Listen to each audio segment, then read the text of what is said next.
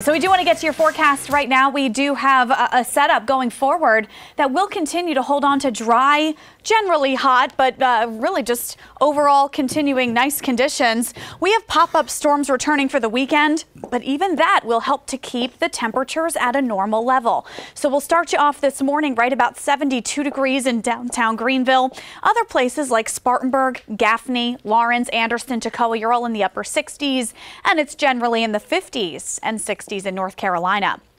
Dew point temperatures today a little bit lower than yesterday. When the dew point goes down, it's a measure of the humidity in the air. So when the dew point drops, it's not as sticky. 50s and lower 60s in some spots really have it feeling a little more on that not bad side, but a couple areas in the upstate could get more of that mugginess today. It's just going to be less intense than yesterday.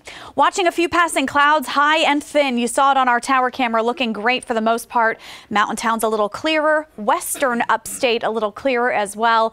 We're not going to see much in the way of cloud cover today until we get to the afternoon, and all the rain you're seeing down in Mississippi and Alabama, that's going to get held off down in those areas. We are going to stay in a high pressure system that will keep us dry and comfortable all day long. So your high in the upstate today gets to 88 degrees. You'll have sun and clouds, near average temperatures. 89 is normal, coming in just a degree shy of that. Mountain towns close to average too, but warmer than yesterday, reaching 85 degrees. I believe yesterday was in the low 80s there. So a little bit on the warmer side, but still with less humidity, it should feel good.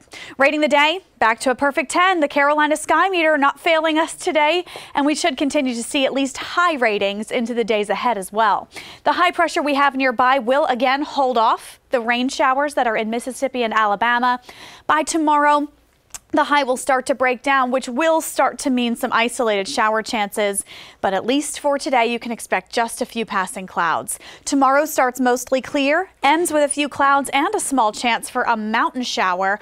And then as we get into Friday and the weekend, more of us will start to see those pop-up shower chances redevelop.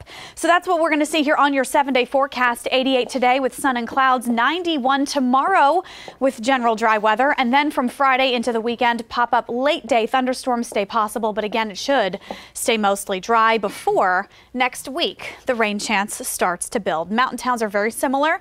Outside of today, just very isolated late day thunderstorm chances.